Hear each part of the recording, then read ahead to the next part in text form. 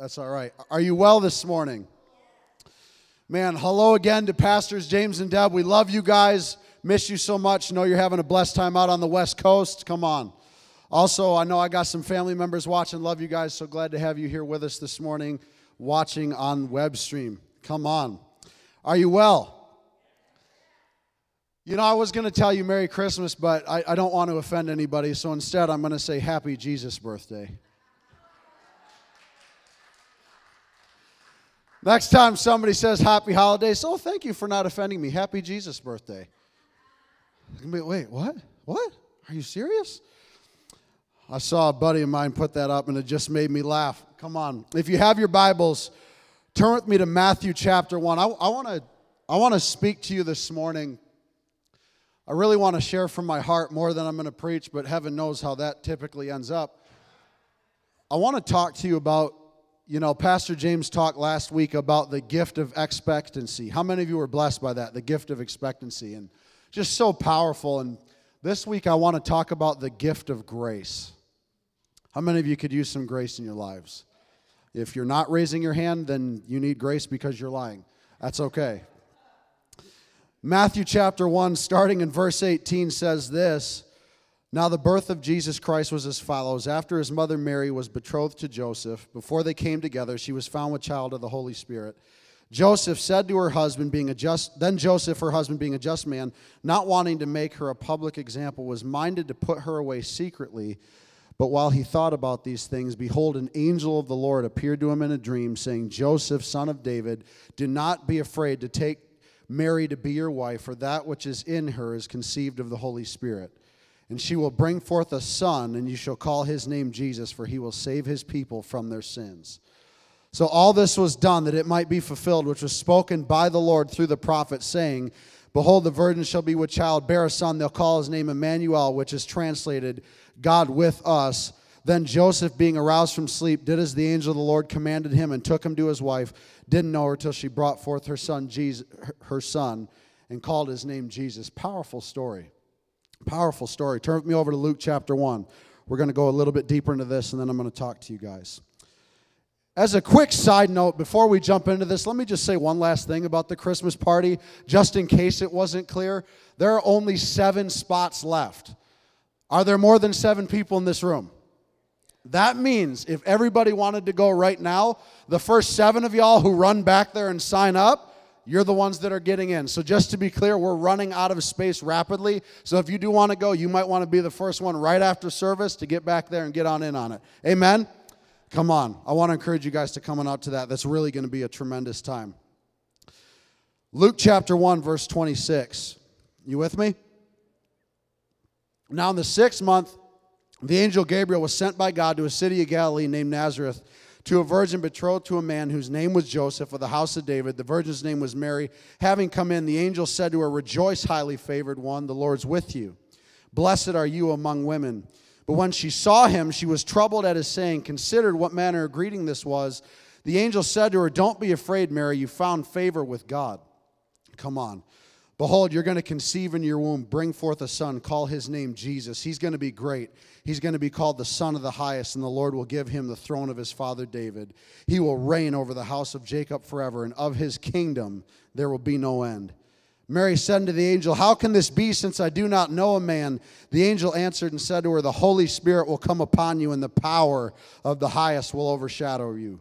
Therefore also that Holy One who is born will be called the Son of God. Now indeed Elizabeth, your relative, has also conceived in her old age, and this is now the 6th month for her who was called barren. For with God nothing will be impossible. Mary said, Behold the maidservant of the Lord, let it be to me according to your word. And the angel departed. Amazing. Amazing.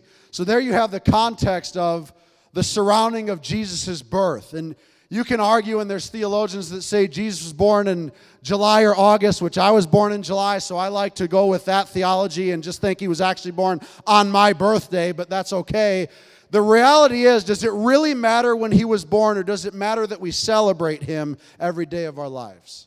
What really matters is that we recognize the purpose of this season. And is it about gifts? Absolutely. If you're telling me it's not, you're lying to yourself, because I love to receive and I love to give.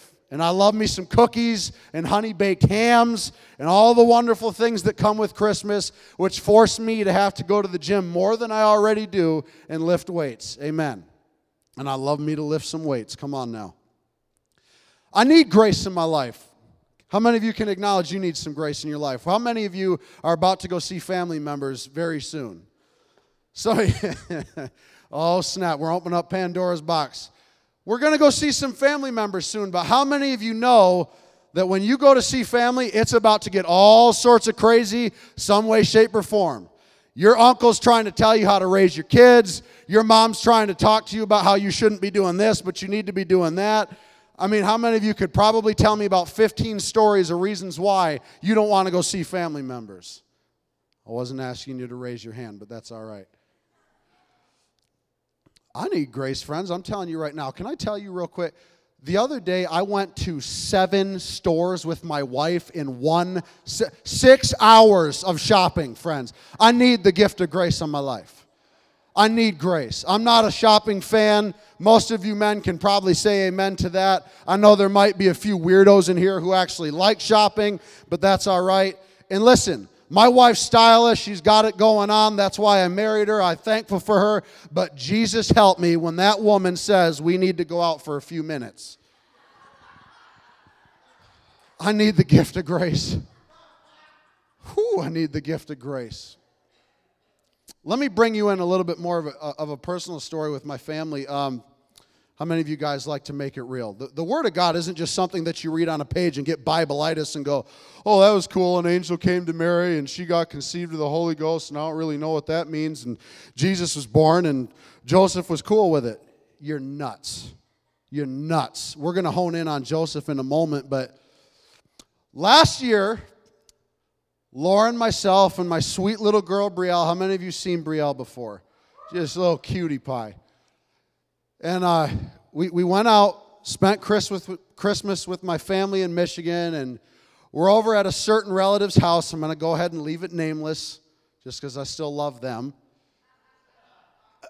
in grace. And my daughter loves puppies, absolutely adores playing with little puppies, anything fluffy. Jesus help me. I don't know how many of you have been to the dinosaur park museum type thing, kind of over. My daughter went there and tried to give the Tyrannosaurus Rex a hug, okay, if that gives you a pulse. So we're there, and this family member happens to have a dog, and we have a little puppy. I wanted a bulldog, but we ended up with a Yorkie. Happy wife, happy life.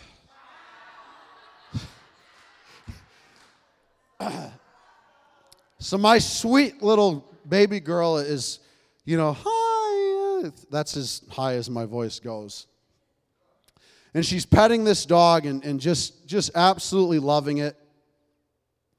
It's this white, fluffy little thing. And I'm watching, and Lauren's watching, and we're kind of keeping an eye on her because she's never been around this dog before, and she's only been around our dog who, that dog is going to heaven when she goes because she has been through more with my 2-year-old daughter. Jesus, take the wheel. So she's only understood dogs that are very gracious, that doesn't growl, doesn't do anything, just you go for it, right? So she's petting this dog, and all of a sudden, the dog bit my little girl. I'm telling you right now, I failed miserably. Oh, did I fail? Hulk came out. Daddy picked up his little girl, grabbed my wife, and we left.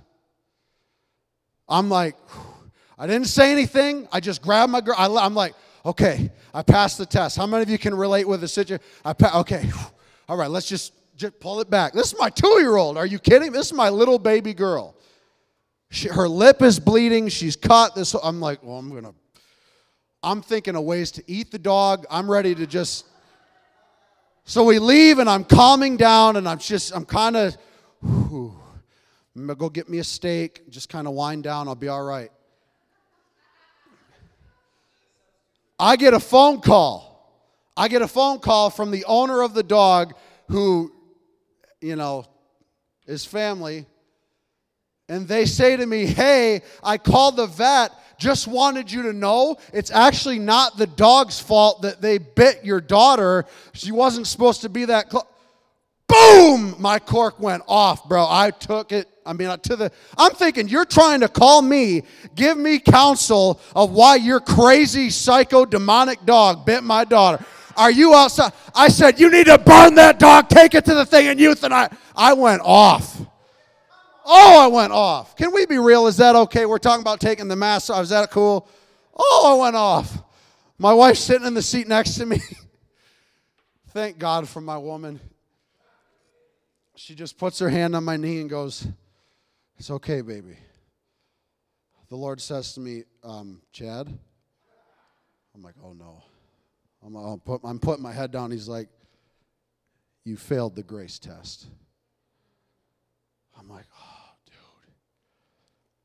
But how true is it that so many of us, we go with these great expectations to see our families. We go with these lofty ideas and these great hopes, and we go in so full of faith, but after one poke, you're empty. You're deflated. There's nothing left. And then when the next one comes, wham! I thought you were a Christian. Can you relate with, listen, I was vulnerable with you. You just open up, be vulnerable with me for a minute. I thought about Joseph, and I thought, there is no way. This guy he's never been with his wife, which is a complete miracle in this day and age. They're not even married yet. He's never been with her. All of a sudden, she's got a little baby bump going on. This ain't a food belly, friends. This lady is now pregnant with Jesus Christ, and Joseph has not even been with her. They're not even married. Can you imagine what was going through his mind when he looked and went, you putting on a few, or what's up? What's going on? I know it's Christmas time, but sugar cookies haven't even been invented yet, honey. What's going on? And I begun to think about this gift of grace and how in this season we really need it. But it's really not even just for us, is it? It's really for our family members. And I want to hone in on the life of Joseph. In the natural, Joseph had every right to stone Mary and kill her. Because the law at that time, you got to understand, friends, when this was written, Jesus wasn't born yet, which means that if a woman was caught in adultery and had a child outside of marriage, she was supposed to, by the law, be stoned and killed. Now, Joseph has followed the law. He's followed the Lord to the best of his understanding. All of a sudden, God comes and he interrupts his understanding of his word. I want to tell you right now, this is the season God's going to interrupt your understanding of his word. And we need grace to receive what heaven wants to do. I'm telling you, how many of you can be like Joseph and see the seed of Christ inside of somebody else who you've deemed sinful and adulterous and no good and bitter and have no desire or hunger for God? How many of you can be like Joseph that looks inside and goes, I don't understand, it doesn't look right, everything in the natural and everything that I know tells me that there's supposed to be death, but something in you tells me that there's life? How many of you can look at the seed inside of your family member who is completely crazy and see Christ? How many of you can extend the gift of grace? I know in my life, I have family members. I've seen situations. I know people who are living together who aren't married. I know people who drink like crazy and get drunk and all those things. And I used to, in my life, try to avoid those people because I thought, you're not even worth my time. You're not worth me being around. You're not worth me giving my attention to. But Jesus was the complete opposite, friends. Do you realize that if Joseph had not extended grace, we wouldn't have a Savior today? He would have stoned the woman. Do you understand? Joseph had to look at a situation that sounded crazy, looked crazy, and was crazy, but he chose to extend grace. Are you ready to extend grace to your family this season? Are you ready to extend grace to your friends, those around you, to yourself? Don't even get me started on yourself. I'll tell you what grace means. Grace means goodwill It means loving kindness, favor of the merciful kindness by which God, exerting his holy influence upon our souls, turns them to Christ, keeps them, strengthens them in the Christian faith, and kindles them to exercise Christian virtues. We really do have an option in this season that we're in, and it's easy to get distracted by all the fluff and the hoopla. And I even seen somebody arguing on Facebook the other day about Elf on the Shelf. Please, I want to go there, but I'm going to behave myself. It is amazing to me that Christians are more known for what they're against than what they're for. I think a real sobering question to ask yourself is, does your family know you for more than about what you're against than what you're for?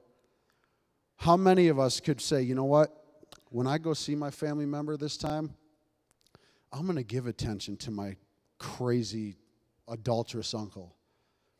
I'm going to give attention to my aunt that's hurting and is just addicted to drugs. I'm going to give attention to my dad who just, everything in him just hates religion and he's been hurt by the church and he doesn't want anything to do with it. How many of you can take that grace that's been given to you and extend it to somebody around you, knowing that just like Joseph, when you extend grace, you just made room for a miracle to be born?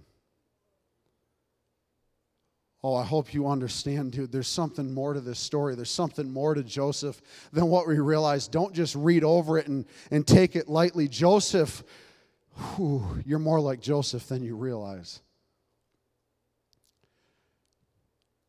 Joseph looked at Mary and he said, why do you think an angel had to come to him? Let's just blow away the smoke. Why do you think God had to send an angel? Be honest. Why do you think he had to send an angel? You think it because Joseph was fully on board going, yeah, this must be the Lord. He had no context. There was no precedent. Nowhere in the Old Testament had anybody ever conceived of the Holy Spirit and brought forth a child. Never. I want to dare you, and this is just climbing on what Pastor James gave you last week.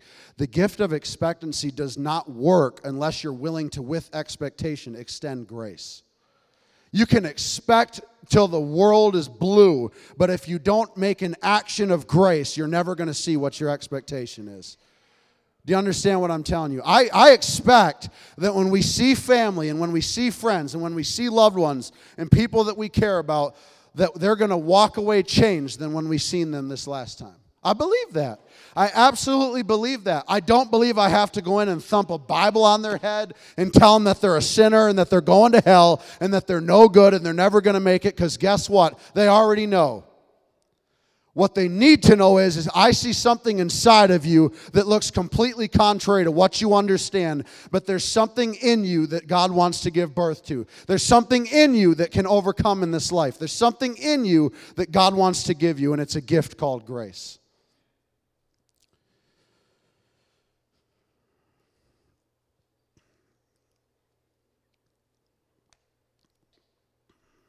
Our culture, our church, we as a people need to be known for what we're for.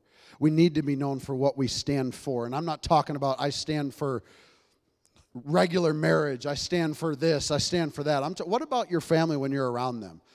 What about seeking an opportunity when somebody is vulnerable and they break and then their heart opens to you, and in that moment you go, now's my opportunity. Now's my chance to give them grace. Now's my chance to show them Jesus cares, He loves them. The Bible says that the kindness of God leads us to repentance, not the judgment and anger of God. How many of you were brought into the kingdom by an angry God? Give me a break. Nobody. You were brought in because He said, hey, I'm going to take you right where you're at, bring you up out of your mess, bring you out of your pit because I love you, and I have a plan for your life, and I love you so much that I'm not going to leave you where you're at. But when we get around our family, it's weird, man. I know you're kind of looking at me a little funny. If you were honest with yourself, when we get around our family, it's a little bit like, We put walls up before we even get there, don't we? We're like, oh, I'm going to put my wall up. They ain't getting to me this time because last time they bit my daughter. I ain't making it. This time they ain't even doing this. I'm making sure because my mom last time said this, and I'm protecting myself in the name of, that's what we call it. I'm protecting myself, and God goes, I can't do anything with that. I can't. You have so walled yourself in, the Holy Ghost can't even get to you to minister through. Do you understand what I'm telling you? The only way that love works is when you're vulnerable. It's the only way love works. If you think that you're loving your family, but you're completely closed off, you're deceiving yourself. Love is willing to get wounded. Let me say that again. Do you understand what I'm telling you? Love is willing to get wounded. You want to know why? Because it's not about you. When you extend grace to that family members that's talking crazy to you and trying to give you all their opinion and their business, which is probably completely demonic, and you don't bite the hook, and you extend grace, you know what you're telling them? Your words and your attitude have no power over me, and it's okay.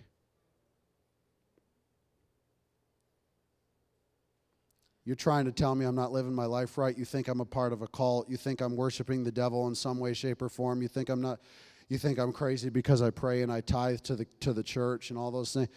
It's okay. Because mark my words, they're watching your life behind the scenes and they want it. They want it. I want you to be willing in this season to extend grace to yourself, to extend grace to those that are around you. I'm sure, by a show of hands, we could probably count how many arguments husband and wives have already had regarding the Christmas season. Well, I want to spend this much and give this much to this family member. Well, we don't have it. Well, I want to do it. No, we can't do that. I've already been to the store for 6 hours. I want to go home. My feet hurt. Michael smells just like it did when I was a kid, and my mom forced me to stay there for hours.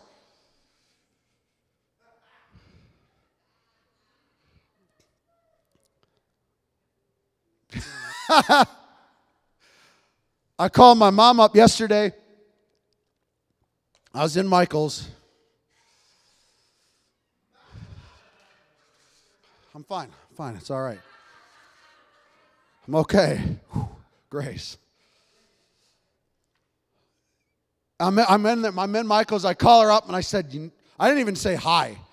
I'm like, you know what drives me nuts about this place? It smells exactly like it did when I was here as a kid, and you left me in here for hours and hours and hours. My wife looks at me and she goes, honey, if you can learn how to have fun in Michael's, you can have fun anywhere.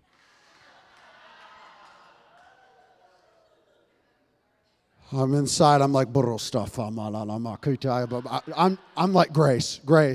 I'm just going for it. And I'm having fun with you, and I'm cracking you some jokes, but do you understand what I'm telling you this morning? We need grace. You know, the Bible says that my grace is sufficient for you. That in our weakness, how many of you can say, you know what, I'm weak when I get around my family, and I might get around some of them that start to tell dirty jokes, and in my weakness I give in. Or I might get around this one who likes to gossip, and in my weakness I let it go. Or any other of the situations that come up, but the Bible says that my grace is sufficient for you. When you get around your family, my grace is sufficient for you. When you start to feel sick this holiday season, my grace is sufficient for you. When you feel like you want to choke your cousin, my grace is sufficient for you. When you feel like you want to judge them and get bitter against them, my grace is sufficient for you, friends. I'm telling you right now. His grace is sufficient for you. It's time to see the greater reason behind the season. It's time to call that seed of Christ that's been placed inside of each and every family member, whether they act like a devil or not. It's time to call the Christ out in them. What if you made a goal that when you went to see family or friends or even just by yourself, that you made a decision that this year will be the year that God gives me an opportunity to share Jesus Christ with somebody that I'm around? And I'm going to see them changed. I'm going to see them touched. Thank you, Lord. Last thing, Ephesians 4:29. I want to end it here.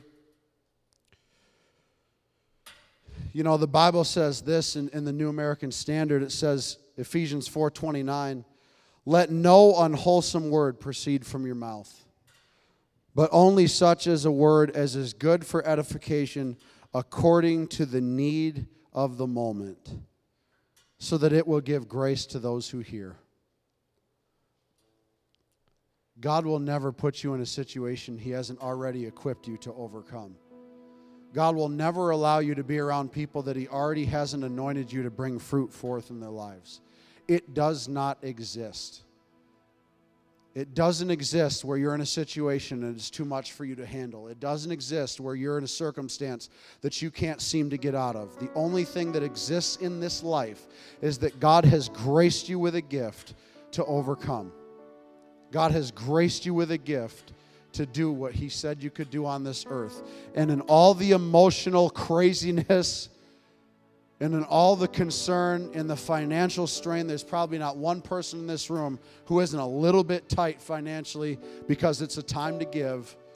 There's grace. And if you fall down and you can't seem to get back up on your feet and you feel as though you failed so many times, why bother?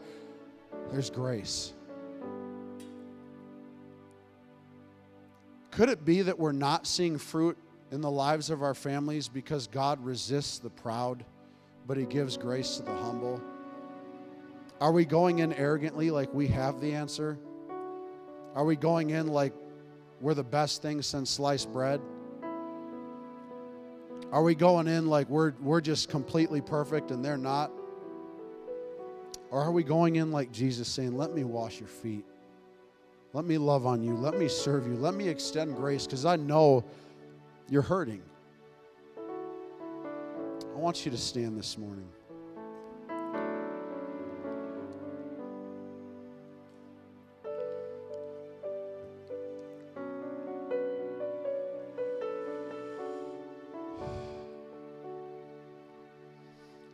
I told you it was going to be a little bit different. I wanted to share from you from my heart this morning. I love to preach, but it's like Papa Chad this morning.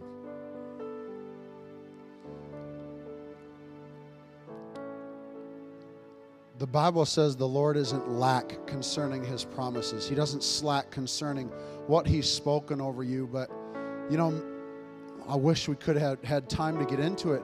Mary struggled so much with the idea that until she said, let it be done unto me according to your word, the angel hung around. God will always leave help with you until you're strong enough to stand in the promise that He spoke to you. I could take you even further and realize that Mary still didn't believe Him, so the angel Gabriel had to tell her, don't worry, I know you don't believe me. Elizabeth is with child and she's 6 months pregnant. See, when God gives you a promise of grace, He'll always show you somebody outside of you that's walking in the promise of what you just were given.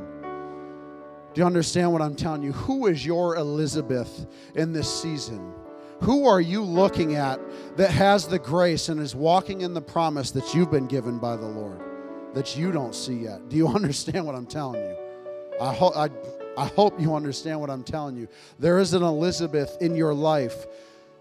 The Lord told Mary, you're going to give birth and have a son. You're going to be pregnant. You're going to conceive. Nothing in the natural, nothing in the natural said that. Mary tried to disqualify herself. She said, I've not known a man, and so many of you disqualify yourself by saying, I'm not intimate enough with the Lord to give birth to that kind of a promise. But Gabriel said, you're highly favored. My grace is sufficient for you. Where you think you're falling short, where you think you've not met the standard of intimacy that you've created in yourself to give birth to what Jesus has promised, there's a gift of grace. I've gone over about 90% of your heads with that one. There's an Elizabeth in front of you. I promise you.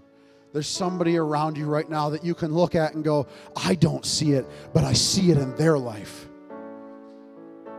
God gave me this promise. I don't see my family restored every time I go out to them, but that person does.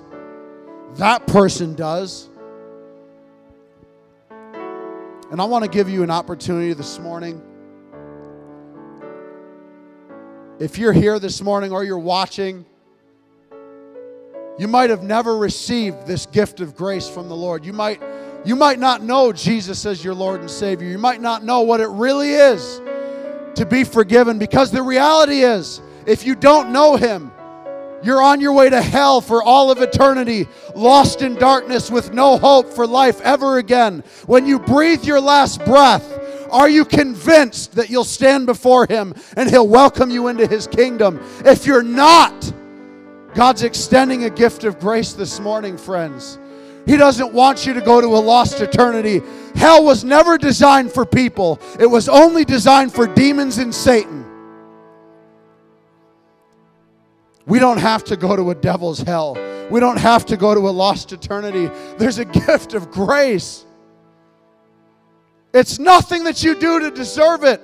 It's a matter of surrender. If I come up to you and hand you $1,000, there's nothing you can do but open your hand and receive it. And the second batch of you, you are a Christian. Maybe in name only.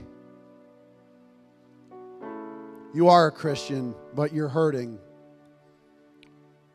You're not consistent in the church. You don't read your word. You think these Christmas trees are up here year-round because you only come to church once a year. You're not connected to anybody. You're an island unto yourself.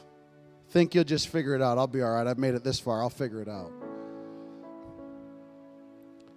I can promise you the loneliest place to be is in a room crowded with people and you are completely by yourself.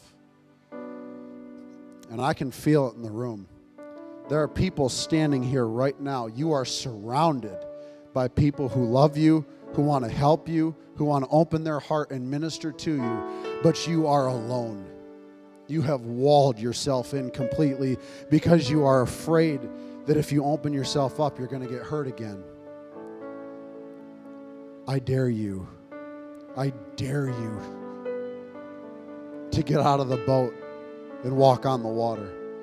I dare you to open yourself up again. And the third group that I'm referring to this morning, you're a believer, you love the Lord, you're in the Word, you're consistent in church, but you could just use that extra, just that extra jolt. That when you go see family and friends, and you want to finish this holiday season stronger than when you started. You want to walk out of 2014, I'm telling you, there's only a few weeks left. You want to walk out of 2014 going, you know what? I started weak, but your grace has made me strong.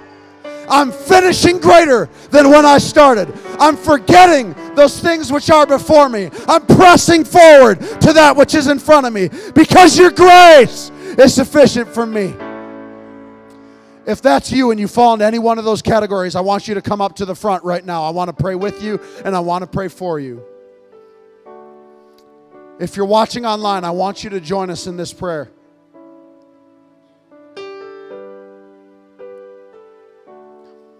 It's time that as a body of Christ and as people who are hurting, we stop giving so much of our attention and our credit to our weaknesses and our failures and stop letting the presence of the Holy Spirit take a back seat to where we've not measured up. It's His presence that heals you. It's His presence that makes you whole. Get your eyes off of where you failed. Get your eyes off of what you've not done. Get your eyes off of where you've disobeyed. Put them on Christ because He's the one that can make you whole again. You're not going to do it in your own strength, friends. I'm telling you, you were never called to manage your sin like you manage your bank account. You were called to dominate that thing. You were called to be over and above it. You were called to give every part of who you are to one sole purpose and one thing alone. That which I long for and that which I seek is that I may behold the beauty of the Lord in the face of God. That's all I live for. It's all I want because I've realized in this life, no matter how many gifts, no matter how much food, no matter how much family I see, there's only one thing that satisfies. It's His presence. Nothing else works. I've tried. I want you to lift your hands. And I want you to say this prayer with me. I know we have different groups of people up here this morning, but one prayer is really going to cover it all. I want you to repeat this after me. Jesus Christ, I come to you right now. You're the Son of the Most High. I'm asking you to forgive me of my sin, to wash me in your blood. I pray you fill me with the Holy Spirit. Baptize me again and again and again and again and again and again and again and again and again. Baptize me, Jesus. Right now, baptize me. Baptize me. I need a new nature. I need a new heart. Change my words. Change the way I live. Come in like a wrecking ball. Change me, God. I surrender my life to you. I choose from this moment forward to live for you and you alone. And I know that I'm going to finish this year stronger than I started. And my family is going to see me as a burning, shining lamp. And people will be saved, healed, and delivered. Because your grace is sufficient for me. In Jesus' name. Thank you, Lord. Father, I thank you for touching them this morning, touching their hearts, God. We